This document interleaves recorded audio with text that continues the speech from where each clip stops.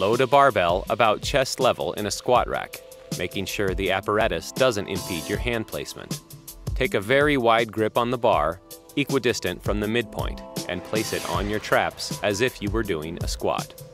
Step back from the rack using a shoulder-width stance, feet angled slightly outward with your knees unlocked and torso upright while maintaining a big chest with your shoulders back. Keep your head facing forward throughout.